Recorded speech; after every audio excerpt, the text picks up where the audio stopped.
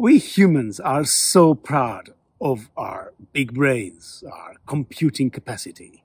We think we are special, and we are right. That's our superpower, that's our trick. But if you and I are that clever, how come we haven't figured out how these large neuron computers on the top of our necks evolved in the first place?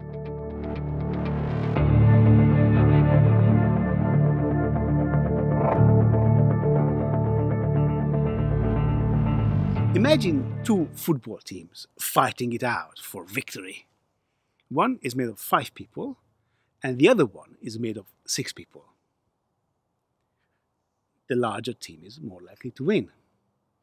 In the evolutionary game of life, then the 5 is wiped out, and the 6 team will make little babies on their own side and little babies onto the other side. So now 2 teams of 6 will be fighting it out against each other. But suddenly, the new advantage is to have an additional person on one side. So then 7 against 6 plays it out, and the 7 wins. And the same thing happens. So I wonder whether we were continuously pushed towards ever larger groups, because not it was an advantage in the environment, but it was in the advantage against other groups in warfare. And that would explain why there was a continuous pressure towards larger groups and larger brains to process those larger groups. And at one point, those were so big that you needed something else as well. You needed gossip, you needed language, and you needed a facility that will be able to process really complex Machiavellian machinations of the others. So in this 7 a.m. segment of the crazy 24-hour State of the Species lecture, we were discussing this, whether warfare is the secret, the dirty secret of our evolution.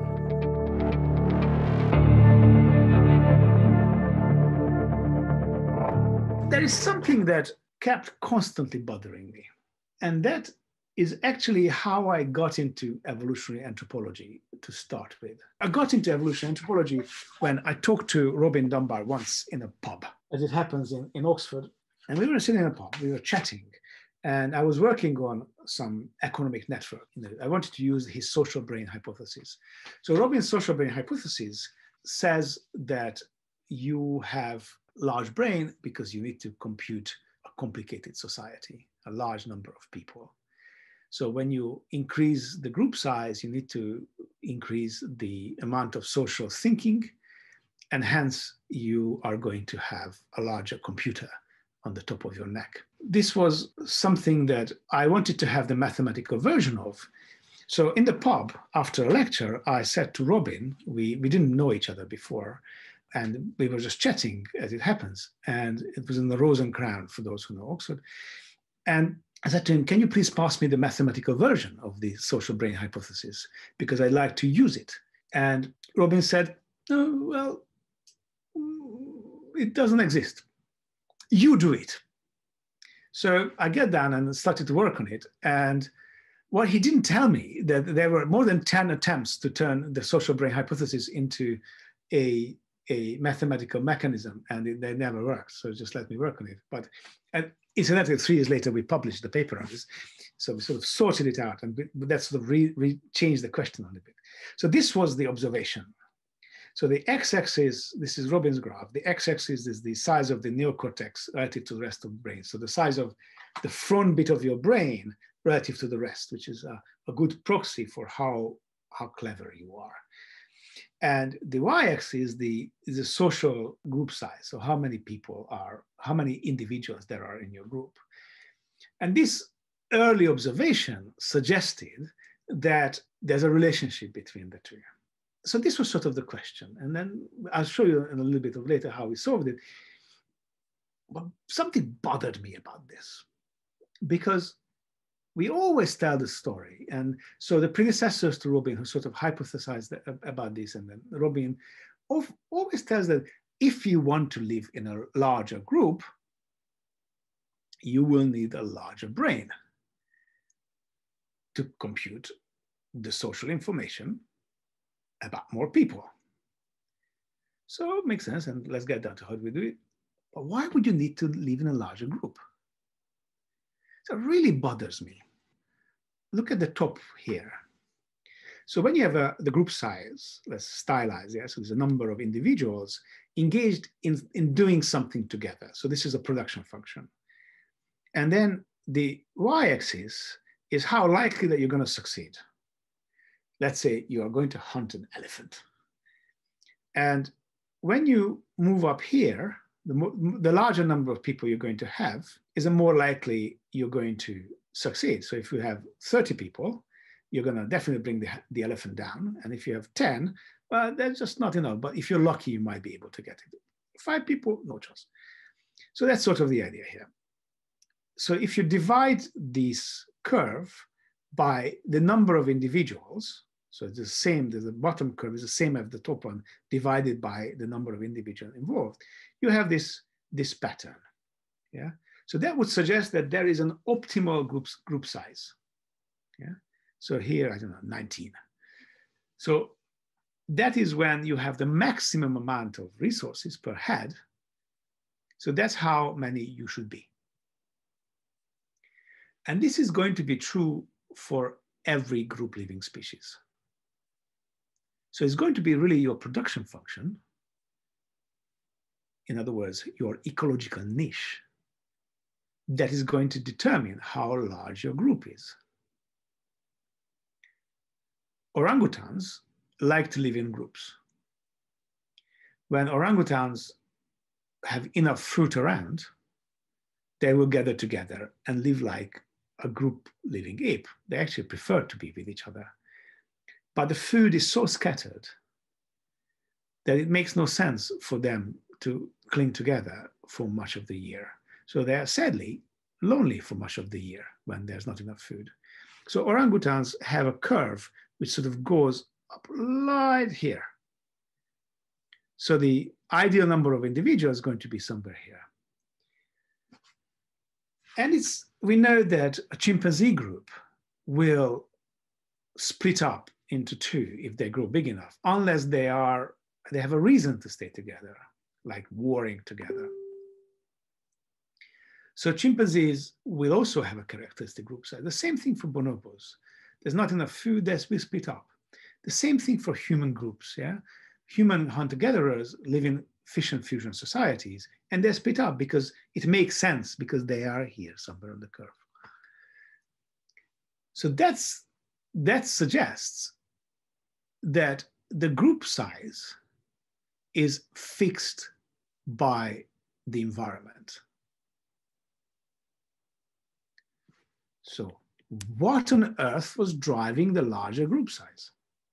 If this story is true, that we have larger brains with larger group size, then suddenly we have a problem, because there's not going to be any pressure towards larger group size.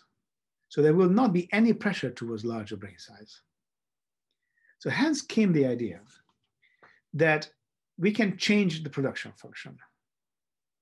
So one way of changing the production function is that it becomes somehow shallow, so that you have a continuous increase in the benefit from the group size.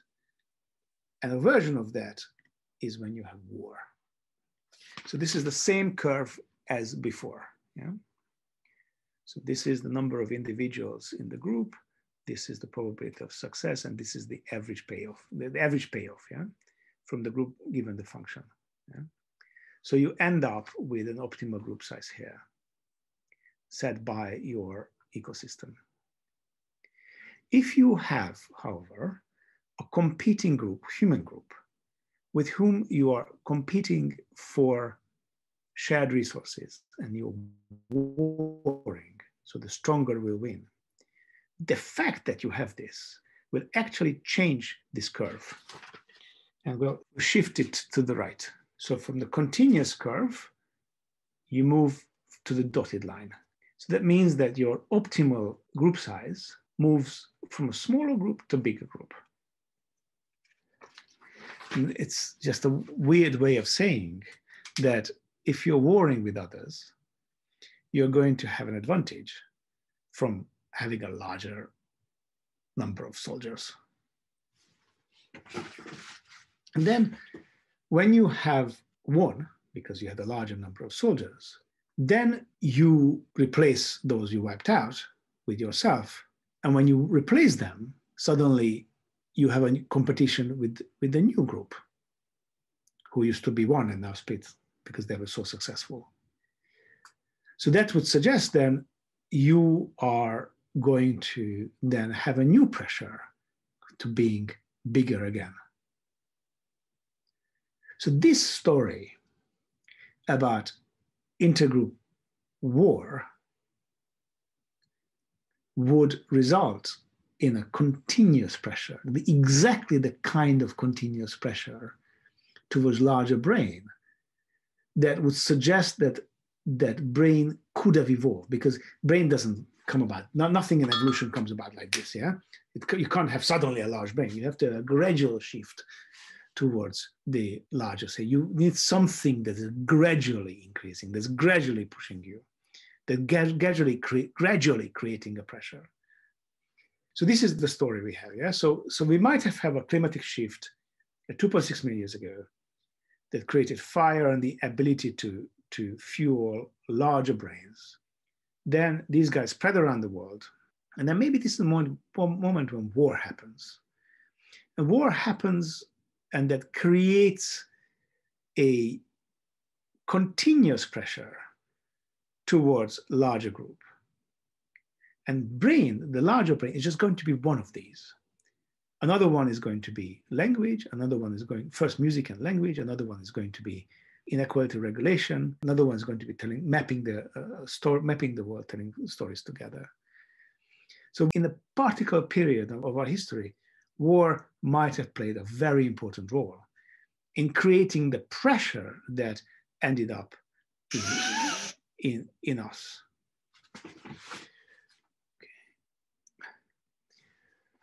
Okay, so if war was the pressure, then how did the brain increase happen? Yeah. So that was my question, and I will show you what we came up with and what the consequences might have been. And in the process, I learned something that we sort of redefined the question. So rather than a social brain hypothesis, I think it's much closer to a social complexity hypothesis. So we are larger brained, but we are also having a host of different tools. Some of them are inherited that allows us to live a larger and more complex society. So this is the problem that we're having here. Yeah. So we sort of start off from this point here. So this is a small group of primates with relatively few connections to each other. And in a way, the social brain hypothesis, the original question was how you go down on this route. Yeah. How you are going to go from this side to this side, increasing the number of agents. But actually what's happening is we were also getting more complicated. So our connectedness increased. So a lot of the tricks, this was one set of tricks, but this was another set of tricks. And you put a different kind of pressure on the brain when you go up and you have to process along this route, or you have to go and process and any one of these preset number of agents, this route, more complicated society. This is what we need to somehow explain. So in other words, the conundrum is this, yeah? We have a bunch of primates, apes, that have chimpanzee bonobo sociality. But we see them in a very large group, in a kind of group size that you only see herding ungulates. Yeah, so for some ungulate species, you can have an actual herd, not a super herd, an actual herd of 200,000 individuals. But you can't have that with the chimp bonobo sociality. You need to have a fleeting sociality for the herd to exist. So how the hell is it possible that we live in these super complex societies that have even more complex social behavior than the chimps, and still very, very large. So for that, let me step back a little bit and let's understand a little bit of something about collective action. So let's say you can have a simple collective action like these geese here that just flew above Whiteham even a few weeks ago. So this would be a very simple way. Yeah? So they are not trying to do something together. They are just fitting in a particular bit of the air where it's easiest to fly and ends up in a particular pattern. Yeah. As opposed to not so simple. Yeah. Like I'm bringing real sophistication here. And the not so simple one is a treehouse. Yeah. So a treehouse is going to be, tree houses are built in New Guinea. They're high up in the canopy and you need 30 people at least to build it. And there's a lot of anthropologists who think, oh, well, the tree houses are really, how amazing is this culture? I mean, once you're there, it's obvious. They're fortresses. The whole point is that you can shoot arrow down. And it's a very wet place. So the rain is about 8 times the amount of rain in Oxford. So it rains a lot. So it's very difficult to burn a tree house down from the bottom. If somebody tries, you can simply shoot them. And that's it. So these are really fortresses, the way I think about it. But anyway, people live up here, live their lives up here, and go down to hunt and collect stuff and come back there. It's a safe place. It's like a keep. So to build this, you need a lot of people, take a lot of risks, and you need a lot of coordination. So somehow you need to convince them. So we have a really simple collective action, a really complicated collective action. So when you have a simple one of the examples for a simple collective action is predator avoidance. So if you look at the top picture here, can you see where the lion is? Yeah, so this is a lion. And the lion is attacking a bunch of wildebeest who are trying to flee. Yeah? The bottom where you have a bunch of fish, schooling fish that's being attacked by a shark. So these, if you're interested in these guys' actions or these guys' actions, it's a very simple problem. Yeah. So you need to have some kind of coordination in travel. So in which there's some kind of information diffusion about which way we are going. If any of you has seen my cow video on the Human Beast channel, you can see there is that I'm cycling with a bunch of cows, and the way I realized that we are a herd is that I was cycling in my usual commute to Oxford on the Thames Path, and suddenly a whole herd of cows started to go by me. And I look back, and these two shepherds, the cowmen, they were on their motorbikes, and vroom, vroom, vroom. And this vroom, vroom, vroom was the equivalent of a predator. And these herd animals, they were fleeing from the vroom, vroom predators, and they're running really fast. And this is how they were being moved between different pastures. And I think I can say that I pooped myself. I mean, it was really scary because you're on the bike and you're just cycling, and suddenly a lot of very large animals. So I was cycling really, really fast among them. And on the video, I come across maybe a little braver than I was. The reason I didn't stop wasn't that because I was so brave. The reason I wasn't stop, there were cows on my left as well, and on my right. So I was cycling for my life. And then suddenly I noticed something. The cow on my right kept looking at me. And it kept changing its speed with my speed. And I know from mathematical models of this kind of synchronization, this kind of herd or flocking behavior or schooling behavior, that what you're doing is that you are actually adjusting to the nearest animal to you.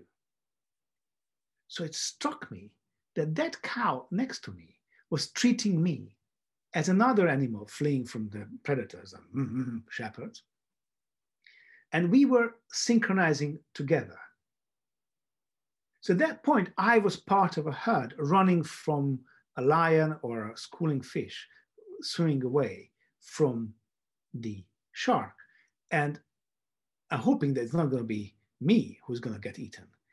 And of course, for these predator avoidance, which is a very simple collective action, that's the point. So if I go out alone and the lions will eat one human, I'm going to be finished. If I bring Dan with me, then one of us will be eaten. So I'm, say, at 50% probability. So thank you, Dan, for being here. You might be eaten. So anyway, so that's the point of predator avoidance. Yeah, the more we are around, we are going to be less likely to be eaten. Of course, then a bunch of other coordination problems comes up. When do we go to the pasture as opposed to when do we go to the water to drink?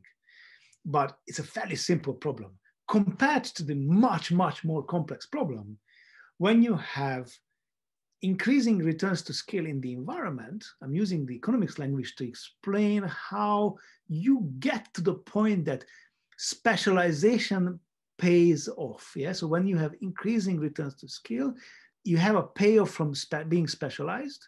But then that means that the group will want you to do something that you do not want to do because it's too costly. So you might do a little bit of taking risk towards, I don't know, mapping the forest, but you're so good at it. And the more you do it, the better you are. The group really wants you to, oh, can you please go and really map it? But then you're taking a lot of extra risks. So others can now suddenly free ride you. They can say, oh, Dan, why didn't you check the leopards in the forest? I will stay here with the food. So that free riding appears when you have this kind of complex technologies. Yeah. And to this came the idea from Bill Hamilton, and I'm going to come back to him much later, that you need to cooperate with your relatives. So like a beehive or a bunch of wasps or termites or ants are doing exactly this.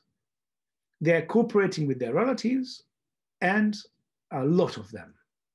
And hence you can have 70,000 individuals in a beehive and act almost as one. There was another solution to this when you have non-kin interactions. Again, I will come back to this later, is that you have some kind of reciprocity. You build a reputation with one another, and that is the primate solution. So while the first one was discovered by biology, the second was discovered by biology and mostly economics, that you can interact based on reciprocity. And this is what primates do. This is what we do when we groom each other. We have a give and take. Yeah. But there's a problem with this, because to build a relationship based on reciprocity, it takes time. You are not going to spend all your time with a lot of different people. You want to spend it with one other person, a few other persons. They become your friends. So these dyads, these two-way relationships, became these stable, long-term relationships. So that means that you're going to have limited sociality. You're going to be limited of how much time you can spend on friends, and hence how many friends you're going to have. So you're going to have a limited number of friends. And if you have a limited number of friends in a large group, you have suddenly a structured network, because you can't be friends with everybody. And hence the network will have its own structure. And in a way, that was my first realization when I entered this world of evolution anthropology, that this is where structured networks come from. So jumping back from the very beginning, the origin question, we want to understand how the global society works. Here was one piece of insight that will be true for the global society, that the global social network is going to be a structured network. Mathematically, very briefly, the problem is that you need to do group coordination where the payoff comes from a collective action. And you need to be able to efficiently coordinate this group to have payoff from the collective action. You need to do the coordination of the graph, which has n elements, it's called n-sized, and k regular. Everybody has k friends. Everybody has the same number of friends. And K is smaller than n minus 1. So not everybody is connected to everybody else. I'm just saying the same thing that I just said now. So in this case, the question is, how do you increase the group size when K is fixed? So the number of friends you have is fixed. Can you increase the group size in a way that you still coordinate the group? See, there are two limitations here. One is that you need to coordinate the group for the collective action. And the other is that the number of connections that the individuals in your group will be limited. So can you increase the group size and do both of these? And it turns out this is a really tricky thing. So this is the behavioral synchrony model, which sort of I invented. So let's look at this graph. You want to synchronize this graph. Everybody's linked to 6 people. Yeah? So number 9 is 6. 1, 2, 3, 4, 5, 6 friends. Yeah. And everybody has 6 friends. Your number 8, 1, 2, 3, 4, 5, 6. Everybody has 6 friends. And all of them, there are 20 people, 20 individuals in it together. And let's say that we are going to give a compass direction to everyone here randomly. So number 9 gets a compass direction, let's say 0 randomly at first. And then if you meet up with somebody, you can switch to a shared compass direction. So let's say that number 9 is friends with number 16, and number 16's compass direction is 140 degrees. Then they will end up with 70 degree, both of them as their compass direction. And then all of these individuals are meeting with each other. And then every time they meet, they go halfway. Basically, this is what you do, is that you can measure the average distance from the directions that the agents have as they meet each other. So as time is passed, these agents will actually synchronize. There are some beautiful mathematical results that show that if you have at least 3 connections per agents, you're always going to find a direction. They're always going to synchronize. If you have only 2 connections, you can see how it might not work, because there might be in a circle. And in a circle, they will never actually find the compass direction.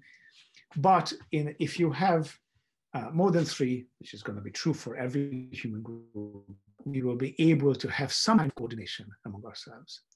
So the problem is, what if you have a time budget to do all this coordination? So every ape group, chimpanzees, bonobos, gorillas, orangutans, and ourselves, we are limited in the amount of time we can spend socially. So that means that there's going to be a point, let's call it a tau, the number of connections you can possibly have. It's a limit in time. Yeah. So you can't wait until this goes to almost 0. You have to stop somewhere before. So if it's costly to have a social connection, if it takes time and effort to build friendships, then all of this will mean that you will evolve a number of connections given the task of coordination. Yeah. So this is the cost of having a friend. So here you can see that you're trying to go as close to others as possible. So each individual is trying to be as coordinated with the others as possible. Beta is the cost of having a friend, and K is the number of friends you have. And this is the evolutionary steps. And this shows how many friends an average person in this group has. And you can see that as the cost of friend changes, if the cost of friends is low, people will have a lot of friends, and the cost of friends is high, people who have few friends. It's not that surprising. But the point is that these 2 measurements, so the time limit and the cost of friends, the beta and the tau, together will give you a curve of how the different group size, so this is the x-axis down here is the group size, how the group size affects the level of coordination, how far you are from each other when you finish coordinating. Yeah. And then let's say that there's some kind of limit to how coordinated you must be to be able to say that the group is coordinated. So let's say that we agree that we need to go one direction to hunt. And then if we are within 5 degrees of agreement, everybody, then we go together and it's successful. If it's more than 5 degrees, the final distance from each other, then it fails. So that's sort of the limit here, the Lambda limit. So the point of all of this, what I just shown, is that these three, so you have a time budget, it costs you to have a friend, and you have some kind of efficiency for how good you must be as a group to have the coordination. It gives you a maximum group size. So when this curve of what is the average distance from each other as a function of the group size, gives you a group size here. This is your group size. This is the maximum group size. That's it. In other words, you are limited. Even if it would make sense for you to war with others, you're limited of how large a group you can coordinate. Even if you have a reason to have a larger group, you must have some special trick that allows you to go beyond this group size. So the question is, what on earth is that special trick? Because we clearly have that, and others don't. So we must have solved something here. So this was, I'm not going to bore you with more mathematics, but I will show you the results of this simulation. So what I did is that I had a bunch of these agents, and these agents were trying to coordinate with each other around a compass. So the compass is here, sort of a symbol for a stand-in for a more complicated coordination problem. And what I did is that I limited how smart the agents were. Limited simply by, I allowed the agents to give information to each other, but I limited whether they were able to process that information that they were giving to each other by simply how long they were able to calculate it on the computer chip. So if you were a stupider agent, you had a little time on the computer chip, on the processor. If you're a smarter agent, you had more time on the computer chip. So here, on this axis, was the calculation capacity, so basically the stand-in for the brain size. Obviously, our brains are computers made of neurons. Okay, so, and given each of this smartness, you had a maximum group size that you were able to coordinate given these limitations of cognition. So what happened is that I allowed yourself to recognize that you are different from others. So that is the basic thing when you're coordinating something with others and you are comparing your coordination directions, your compass directions, the first thing you need to know is that you are different from all the others. Otherwise, you can't coordinate. So very, very basic knowledge about the society. So that means that if I allow you a larger capacity to think, actually the group size can increase, like the social brain hypothesis suggests. The problem is that suddenly you hit a limit. And when you hit this limit, you can't go beyond. You can get smarter, but you can't go beyond. But then I thought, what if you can tell the others apart? What if not only you can tell yourself who you are from the others, but you can tell whether the others are one lot or separate different people with different names and has different pieces of information and different level of usefulness. So if you do this and if you have a small group like here, it's very expensive. So you need a large brain to calculate an even small group. But suddenly, very rapidly, you break through this barrier and you can achieve a much larger group. I mean, obviously, if you can tell how useful other people are rather than watch them into one lot, you will be able to coordinate a larger group. Problem was that this also hit an upper limit. So even if you can tell everybody apart from all the others, you will not be able to go beyond. And I thought, what if I allow them one more smart thing? What if I allow them to tell each other about the last piece of information they heard from somebody else? So third-party information, like a gossip, but the simplest form of gossip, yeah? Just the last information. And suddenly, if you can process third-party information, you break through both of these.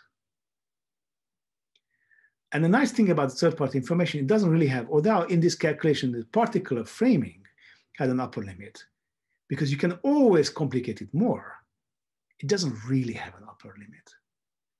So you end up with these sort of stepwise evolution.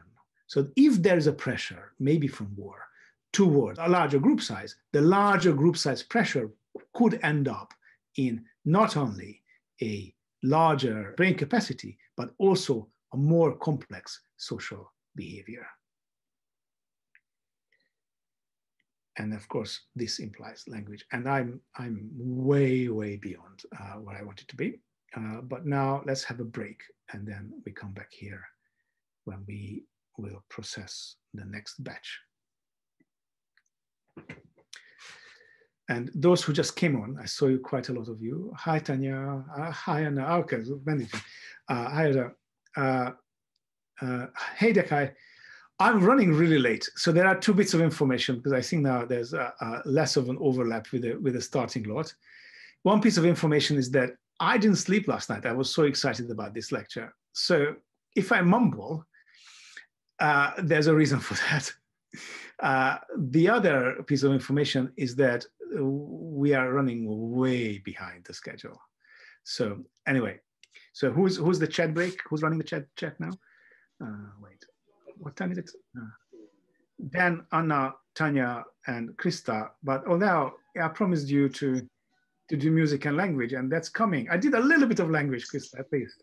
But the music bit is just about to come now. So I'm sorry. Anyway, we can chat. If you were here, what did you think?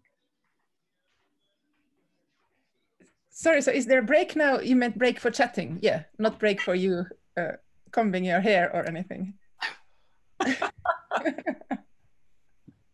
No, so break chat, for talking. Yes. So that we have 50 minutes of chat. Okay, good. Yeah, because break is sometimes.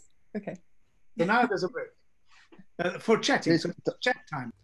No, Tomasz, I think you should definitely have another sip of coffee or do whatever you need to continue. And or take a 10-minute power nap if you need. Yeah. I'm not there yet. Okay. You have to time your power naps well, of course. Yeah. Well, you I'm can, here, you can impressed, Tomasz, by the way, not just by the contents, but also by the way you handle it. Given that the sort of the state you described at 5 a.m. was also visible, and you seem to have woken up. You seem to have recovered from that state. So. Oh right, yes. Well, there's going to be more, I guess. And you can enjoy the sunset in Tokyo.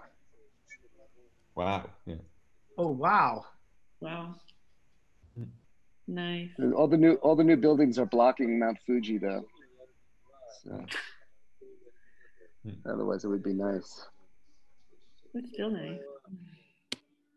Yeah, the weather's been great here. So where is everybody all over the world? This here is Leiden, in the Netherlands. Yeah, I've just had the kid hand over here. My parents came to pick them up. So yeah, Oh, that's allora, La Provence. Awesome. Yeah, south of France. I'm about 5 minutes away from Tomasz. I'm in Budapest, Hungary. Awesome. I'm in Burgundy, in Avalon. Some of you. Oh, how are you doing? The sunrise. Hello, Burgundy. Hi, Benoit. I'm in And Liverpool, and I just woke up. I mean.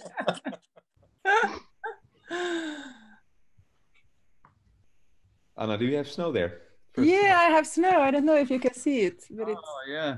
Wow. Oh, Yeah. it's sticked. Oh, I'm from Estonia, Tallinn. We had snow this morning also, but it's too warm. It didn't stick. But my kid refused to watch cartoons. He decided to watch skiing. So instead of cartoons, he's excited about winter. Are there any skiable mountains in Estonia? It looks like, I thought it was a pretty flat country. Oh, there's no mountains. Yeah, right? So you have, how far do you have to go to ski? How far do you have Finland to go to or ski? Sweden. Finland. Yeah, That's a Finland. trek. Finland. Yeah. Who wants to go to Sweden anymore, guys? That's true. Yes.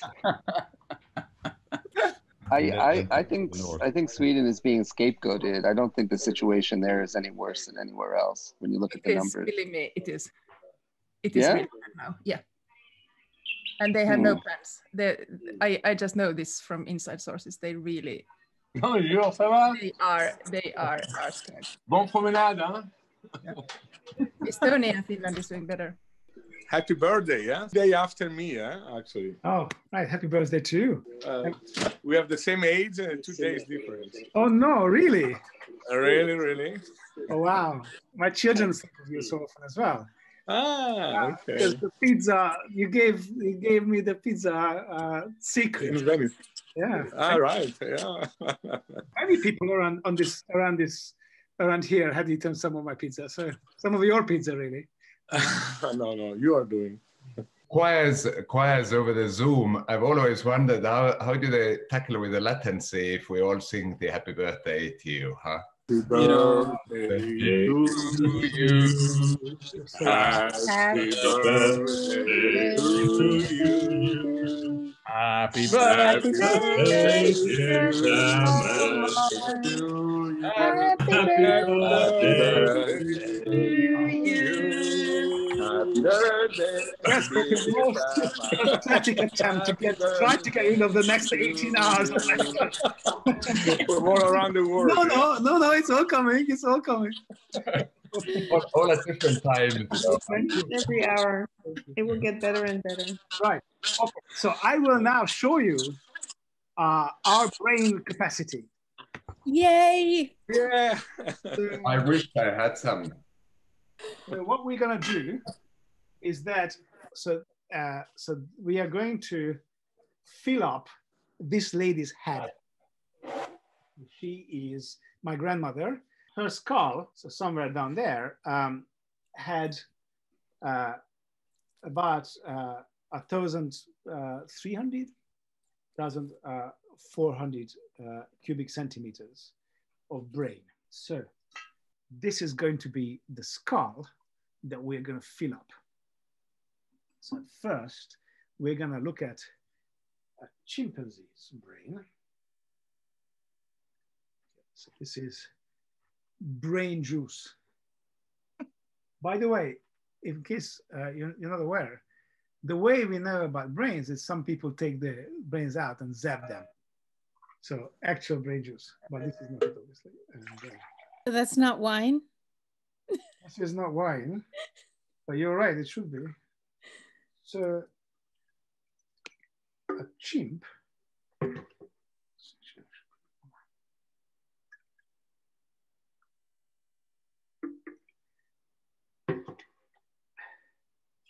so this is a chimp's brain. Chimp, bonobo is a little less. So this is maybe the bonobo. And let's mark it actually.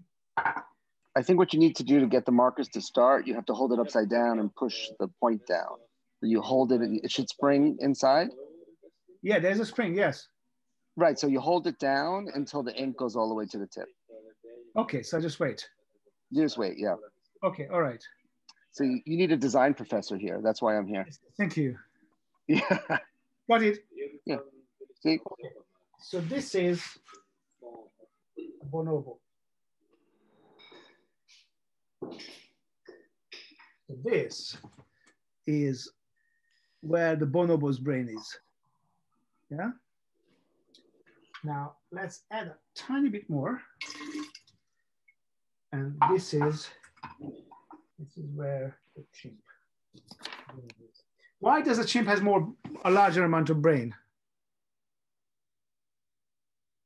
It has a larger body.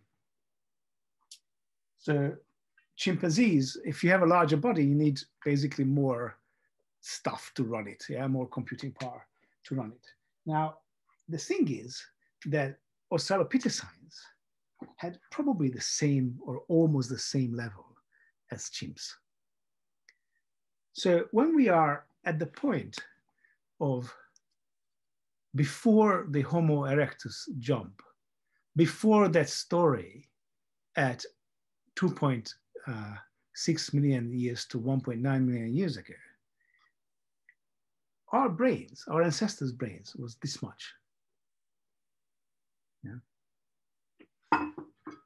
And then with Homo erectus, that changes. So with Homo erectus, suddenly this level, let's add a little bit more here to actually.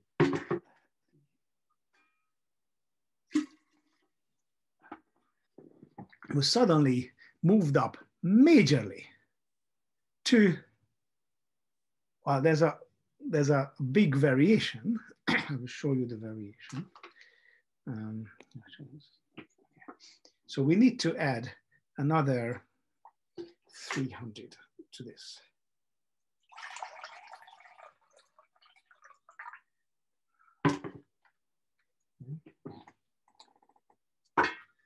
So now this was the Australopithecus.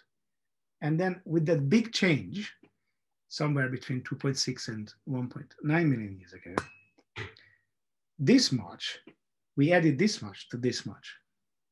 And this is a really important step because some studies who actually look at how much you can eat during the day without cooking or without having very high density food like bone marrow, you will not be able to eat enough to fuel this much brain. So when we added this additional bits, there had to be some solution. So the story I was telling was that that solution was cooking. The story some other people tell is that solution was eating bone marrow and brains. Quite possibly both were true to some extent, but definitely bone marrow. I buy the bone marrow story, but I think maybe you needed to have cooking as well. Anyway, so then with that, we add this much more. So suddenly you had the bonobos, you had the chimps, you had the Australopithecus, and now you have Homo erectus.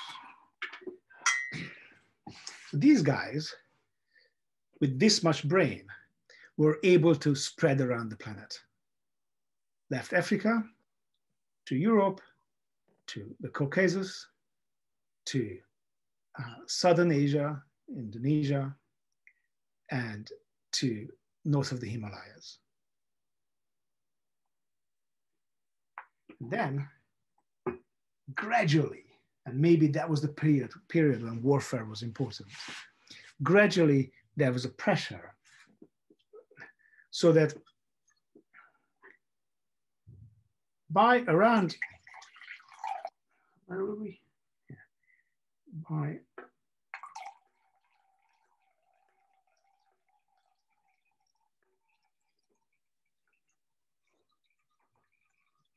that's a lot of brain. So by around 800, this much more, 800,000 years ago, this much more was added. It's a really weird because there was a period there where there are not a lot of skulls. So it's very, very typical. So this was, let's do two bits actually. The bottom of the range. Yeah, so this was the, let's see. So this was the bottom of the range at the time.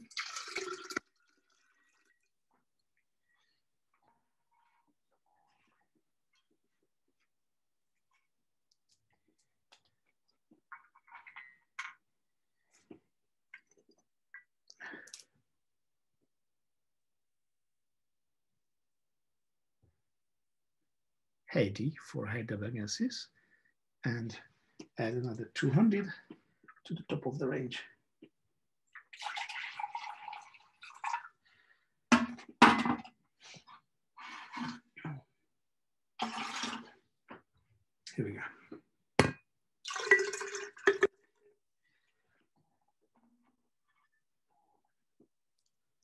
So this was Hades' top range. Yeah. So you can see that this was where chimps, bonobos, and australopithecines were. This is Erectus range, and this is here. So we are dealing with a much, much smarter, much more brain-powered individual. So if the social brain hypothesis or the social complexity hypothesis happened, it happened somewhere here. And it fueled this change here. And then the next 800,000 years, there were some more changes. So there was this much added to get to what we call, let's call, to the maximum of the anatomically modern human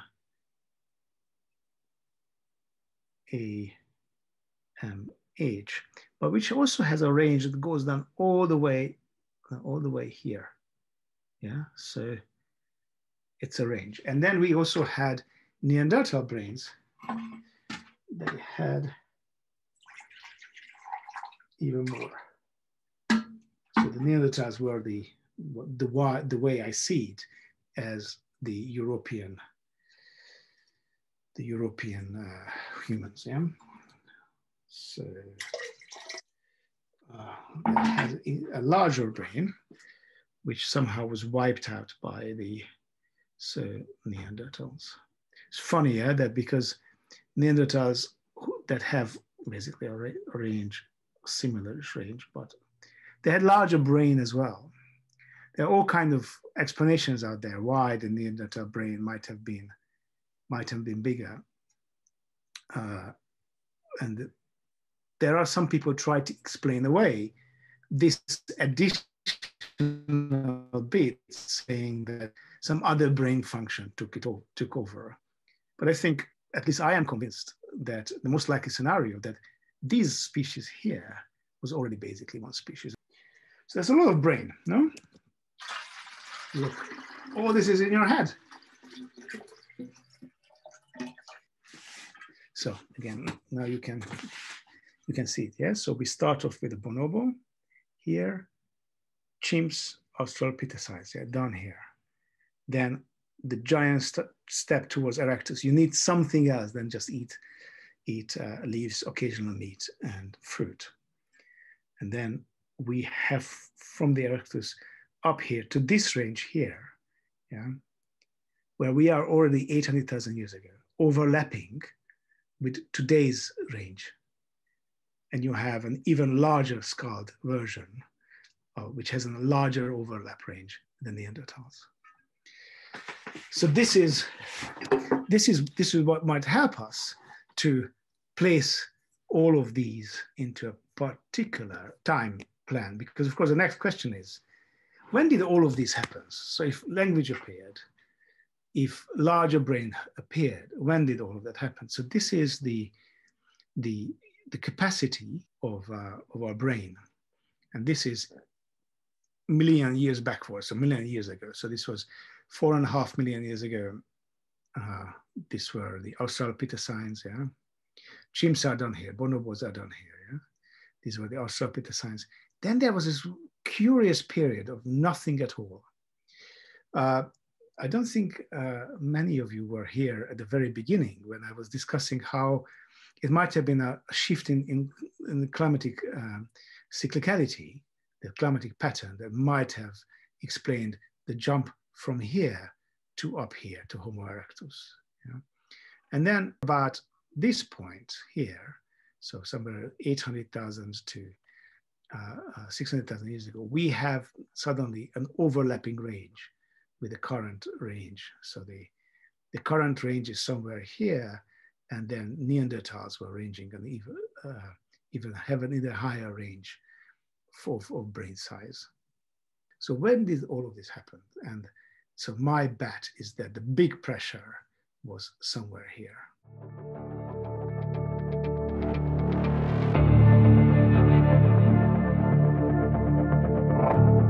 Human Bee series is about understanding who we are as a species so that we can equip ourselves to take responsibility for the planet.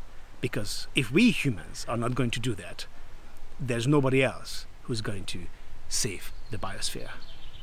If you'd like to be part of this conversation, please subscribe here now.